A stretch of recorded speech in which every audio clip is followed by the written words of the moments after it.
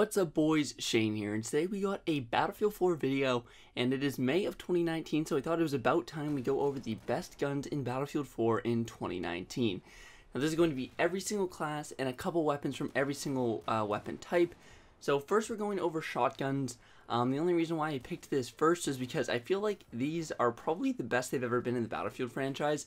The shotguns in this game are really powerful, and I just want to go over some of them in this video. So yeah, we're going to be going over every weapon class. I'm just going to spend like 30-ish, 40-ish seconds on every single weapon. And obviously this is my opinion. There's still plenty of good guns in this game, but you definitely won't go wrong using these weapons if you decide to use them.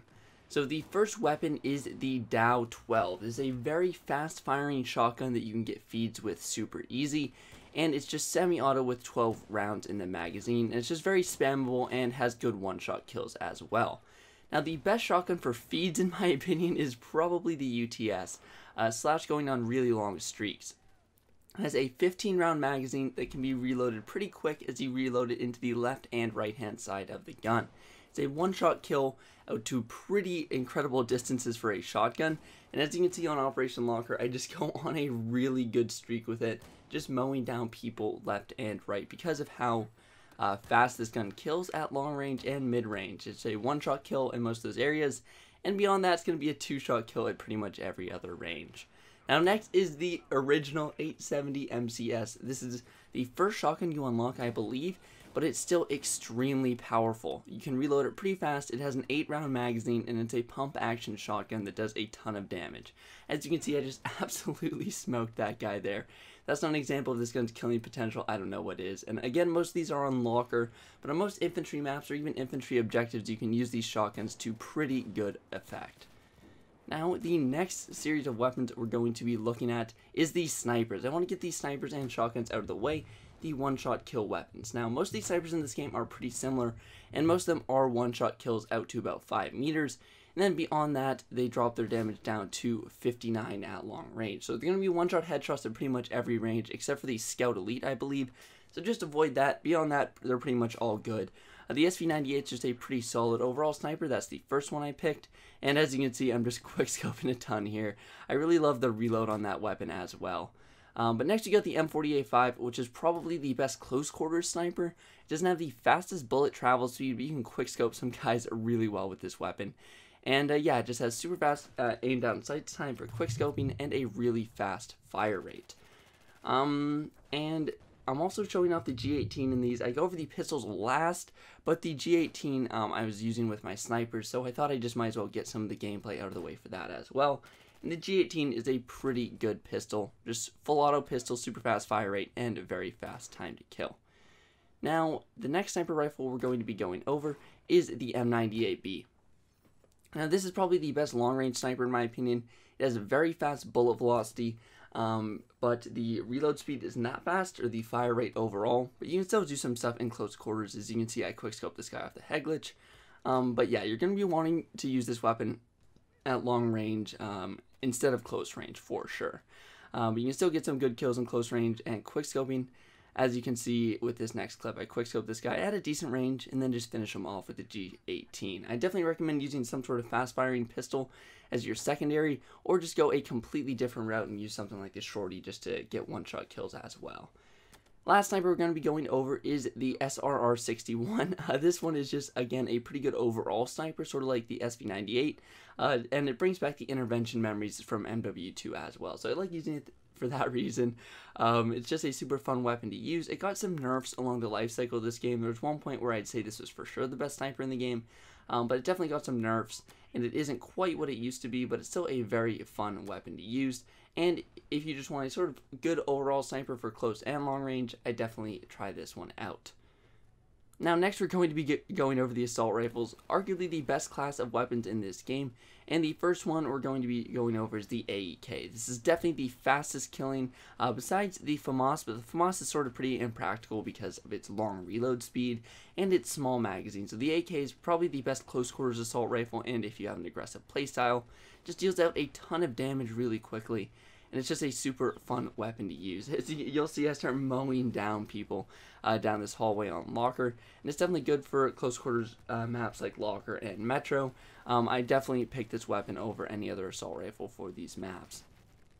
In addition to this, though, shotguns would also be good in this scenario. But yeah, the AK just has a really fast fire rate. You can kill people super fast. The only downside is if you run out of ammo, its long reload speed is pretty cumbersome. But besides that, you can just melt people with this gun.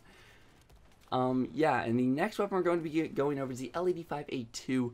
This weapon is just a very good overall assault rifle. It doesn't do anything particularly insane. It's not the fastest killing up close, not the fastest killing at long range, but it just has a good medium range time to kill, and it has a pretty fast reload speed, and it's just satisfying to use. I really love the bullpup weapons in this game, and this is probably the best one. The only downside to this weapon is it is a DLC weapon, so that could be an issue for some people. Next is the Ace 23. This actually got some nerfs towards the beginning of the game, but then it got a ammo capacity buff, so it has 36 rounds in the magazine, so that does definitely give it an advantage for getting feeds and stuff like that. But just, again, it's sort of like the L85, a good sort of medium range assault rifle. It does pretty much everything well. It doesn't kill the fastest up close or the fastest at long range, but it's up there in both of them. It kills in like the top 5 fastest up close, and it definitely kills one of the fastest at medium range as well, especially if you're tap firing and hitting your shots. Definitely a fun weapon to use, and if you haven't tried it out, I would definitely recommend it. I believe it's one of the later assault rifles you unlock, or it might even be a DLC one. I can't really remember. I've had the DLC for so long, can't entirely remember which ones are the DLC and which ones aren't, but it's definitely an assault rifle worth using. And lastly, we're going to be going over the M416. I would also recommend the AR-160 for long range, but I just didn't feel like putting it in here. That's more of an honorable mention if you're wanting to play a very long range role with the assault rifle. I don't use it much. I'm more of a sniper if you're just going to be playing like long range like that, or even a DMR. But yeah, this M416 is, again, just like the L85 and the Ace 23, but it has a very fast reload speed. You can be back in the fight super quick with this weapon and do a ton of damage at mid-range. Now next we're going to be going over the PDWs in this game.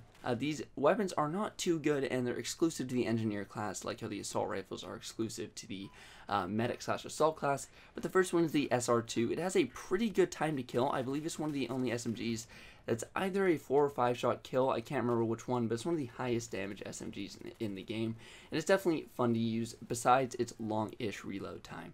Now next is the AS Val. This weapon is a suppressed PDW. It does a ton of damage though, but you're only going to be able to get 1 to 2 kills per magazine because it has 20 rounds in the magazine. To make up for this, it has a super fast reload time that will help you counter that small magazine. So if you're just getting 1 kill at a time, dipping and dodging behind cover like I am on Locker, you can be very effective with this weapon. This weapon was a DLC weapon, so if you don't have the DLC, you won't have access to it though. Now next is the CZ3A1 or CZ3A1.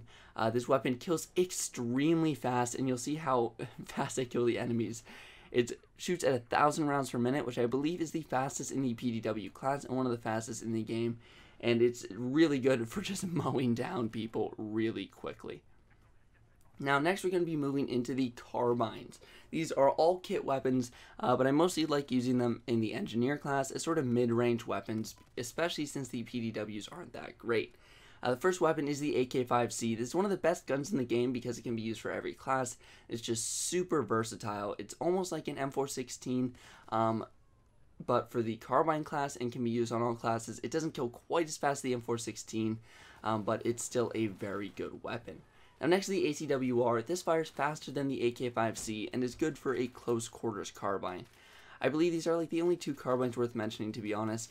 They're both quite good, and the rest of the carbines really just don't stand up to them.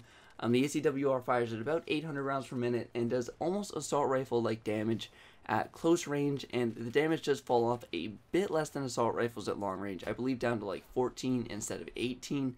But it's still very effective at those ranges, and I definitely give it a try if you haven't already, since it's the second unlock in the class, I believe. The AK-5C and the ACWR you unlock early, so there shouldn't be too many issues with that. Now next we're going to be going over the LMGs. Really the only one that I'm looking at is the AWS. This has a 101 round magazine, fires super fast, is really good with the suppressor, and you can reload it really quick. There isn't too many LMGs that are close to this weapon, however, almost all of them are pretty good. I definitely take a look at the 200 round ones like the M240B, and some other weapons that are really good for flanking and going on super long kill streaks. And there's as well some that you can do some really good damage at medium range with the bipod, like the Type LMG. But yeah, there aren't too many ones that compete with the AWS, so that's the only one that I threw in here. But I assume that if you guys are used to LMGs, you can pick pretty much almost any one that has a large magazine. The ones that sort of have clip-fed magazines that are like 50 rounds or below aren't too great in this game, so I'd stay away from those. But you can pretty much use almost any LMG in this game. Now next is the DMRs. Now this is a very troubled class in Battlefield 4 in my opinion. There aren't too many good ones. They're 3-shot kill at every range, meaning that they don't kill really fast enough up close to do any damage, and at long range it's really hard to hit 3 shots sometimes on someone that's sniping at you or stuff like that. So DMRs in this game are not too great, but there is one that does stand above the rest statistically, and this is the QBU. This weapon is very good statistically, and it can do a ton of damage in a very short period of time. You'll see how fast it kills some people, but the way they countered this is that they only gave it an 11 round magazine. So it has the best bullet velocity, one of the best fire rates, some of the best damage in the game, and the best like accuracy, but it only has an 11 round magazine. So it makes it hard to go on kill streaks with this weapon, but if you can just get 1 or 2 kills at a time and you don't have to worry about reloading, it is still a pretty good weapon, and I definitely like it in this game. And as you can see, I absolutely melted that guy. Now next we're going to be looking at the Mark 11 mod. This is just an sort of overall like mid-tier DMR. It just has some of the best all-around stats. It's not really too good at anything specifically, but it's pretty good at everything, and that's sort of what you're looking at. It's kind of like the AK-5C of the DMRs, and that's why we're looking at it in this video. Oddly, I sort of just got a bunch of close quarters kills with it in that clip, but yeah, I just thought I'd just include that because it was the only clip I had of this weapon. Now next we're looking at the SKS. This weapon is a very viable DMR. You can fire this super fast, and this is meant to be the close quarters DMR. You can see on Locker and other maps like that, you can go on super good kill streaks with this weapon, and I just used it with a one-time scope and just absolutely melt people. I'm using it on the medic class, which is something that's really good with the DMRs, as well as they are all kit weapons. So you can use them on any class, and that does give them a slight advantage where you can use a medic weapon that's really good at mid to long range that you normally wouldn't be able to in the SKS.